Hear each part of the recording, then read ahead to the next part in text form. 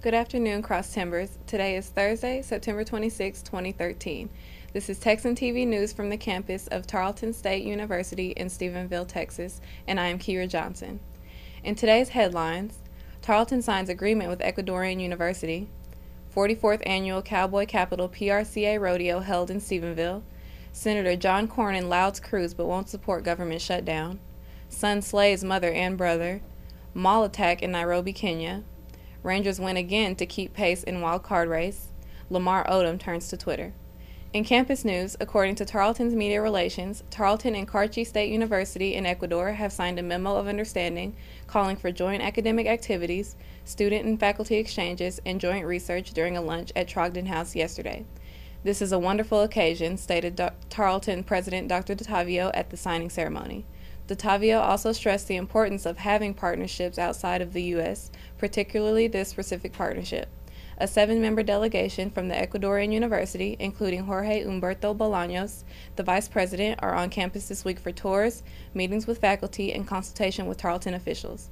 Dr. Ali Saleh, Associate Director of Tarleton's Texas Institute for Applied Environmental Research, said, "The school, one of the newest universities in Ecuador, is looking for partnerships with other universities in the U.S. and Europe in order to optimize the teaching and research activities in their institute."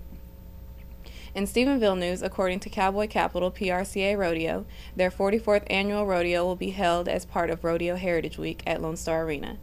There's sure to be a cavalcade of top-notch cowboys and cowgirls competing the entire weekend for their share of the $45,000 prize money. The excitement kicks off at 7 p.m. tomorrow evening and will continue into the night. The rodeo action starts once again Saturday evening at 7 p.m. But don't rush off after the last bull has bucked.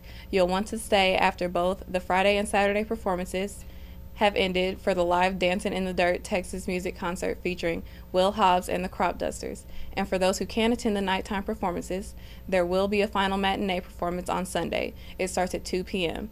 For more information, please contact the Stephenville Chamber of Commerce or Lone Star Arena. And now, today's Texas, national, and international news from the Associated Press.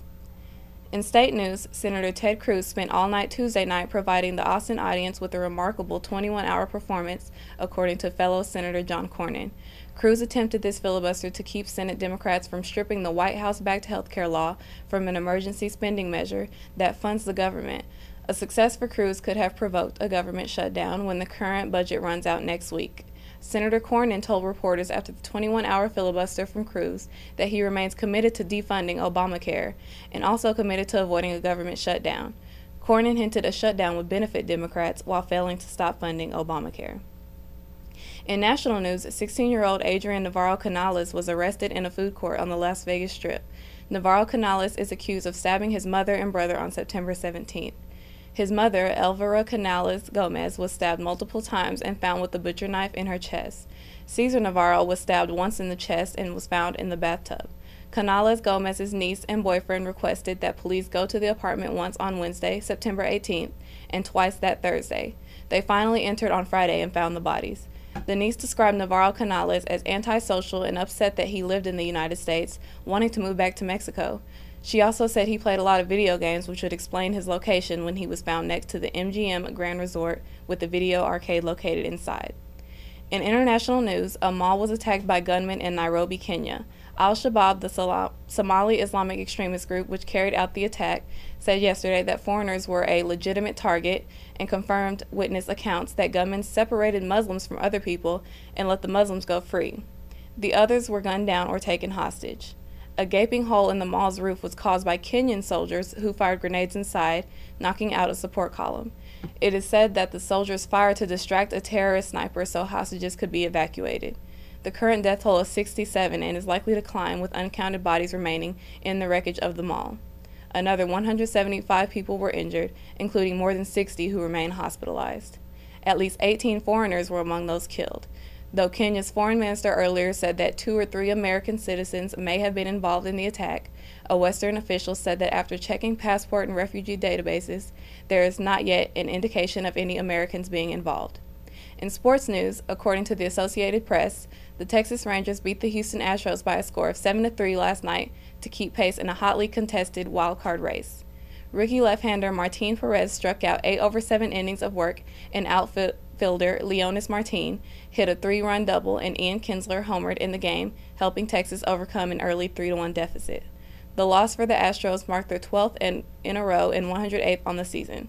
The Rangers finished this season series with Houston with a record of 17-2.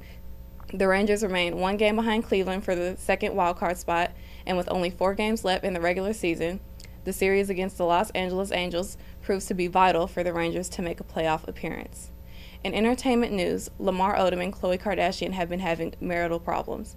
The family has stayed fairly quiet until Tuesday night when Odom addressed an extended tweet to his father stating, "He wasn't there to raise me. He was absent all my life due to his own demons. My mother and grandmother raised me. Queens raised me." He also credits that the Kardashian family are, and I quote, "the only ones that have been consistently there for me during this dark time."